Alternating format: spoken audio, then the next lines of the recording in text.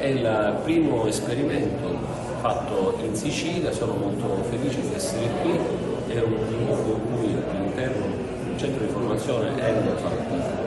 BEAUTY gli alunni potranno formarsi ma attivare già i percorsi imprenditoriali. Abbiamo visto come le numerose alunne possono già incominciare a svolgere l'attività di impresa, gestire i clienti, gestire il mondo, inserirsi nel mondo del lavoro, avviare un'impresa a tutti gli effetti, e spero che questa idea possa essere anche sviluppata in altri centri in giro per l'Italia.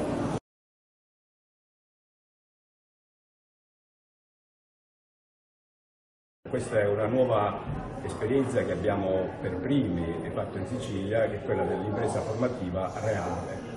Impresa formativa nel settore del benessere, quindi abbiamo estetica e parrucchieria o acconciatura. Sono delle ragazze che abbiamo appositamente selezionato nel corso di quest'anno e alle quali abbiamo voluto affidare una realtà imprenditoriale che abbiamo creato grazie alle autorizzazioni da parte del Comune di Palermo. Ormai è finita la fase di sperimentazione da oltre un mese e mezzo, quindi da domani,